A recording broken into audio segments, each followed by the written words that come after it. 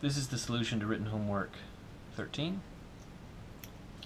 Okay, so evaluate the union of those two intervals. Alright.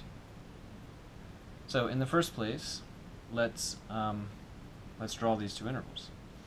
So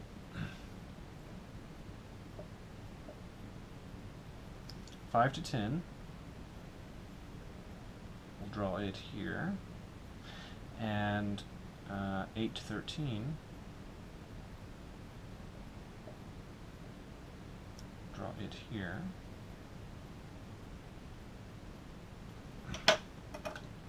So 5 to 10. Okay, so 5, 10, 8, and 13. Of these 4 points, 5, 10, 8, and 13, 5 is furthest to the left, and it's closed, so I'll draw an open circle here, furthest to the left. So that's 5. Okay, now 5 has been used. 5, 10, 8, and 13. Of these, the furthest to the left is 8, and it's closed. So I'll draw a closed circle here for 8. Okay, now 5 and 8 have been used. 10 and 13. Between 10 and 13, 10 is further to the left, and 10 is open. So the interval A is that interval, 5 to 10, and then here's 13, and it's closed.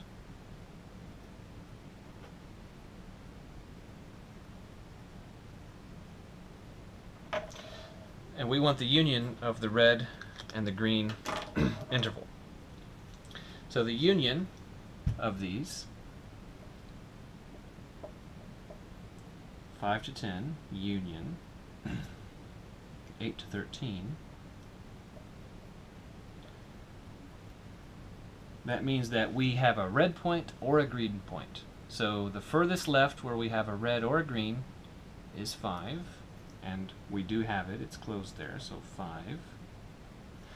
And then we have a red and a green, red and a green, red and a green, red and a green, red or green, red or green, red or green, red or green, red or green. We lost red there, but we still have a green, so red or green, all the way to 13.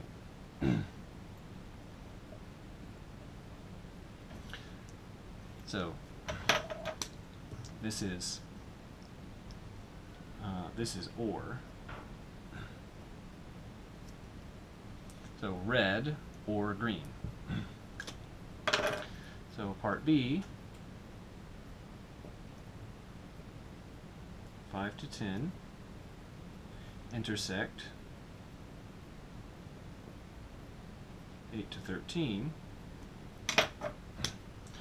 This means AND. So we need a red point and a green point. So that means the furthest left where we have a red point and a green point is 8, because that's the first green point, and we also have red there, so starting at 8. And then red and green, red and green, red and green, red and green to here, where we lose 10, and then there's no more. So all the way to 10 and open at 10. And that's the answer.